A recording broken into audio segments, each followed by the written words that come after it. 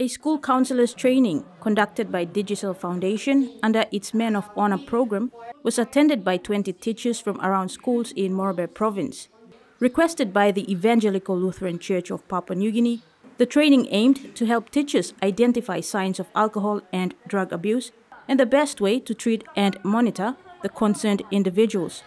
During that time, Men of Honor program manager Stanley Bakere emphasized on confidentiality throughout the sessions and the need to establish trust with the student. The training is very informative.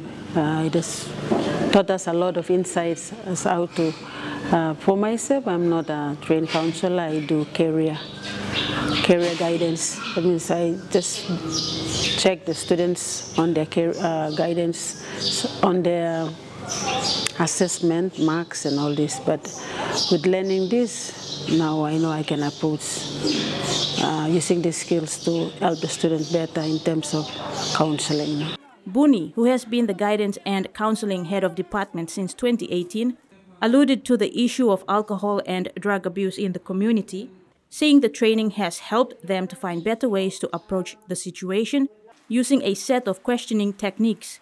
From there, they can determine whether that is the only issue or if there are other underlying factors that are pushing the student to resort to alcohol and drug abuse. Every parent that sends a child to a school comes from different family background, different culture, and we need to know more about the approaches that we take so that we can be able to handle in a proper way so that we are able to develop this child to become a good citizen of our nation.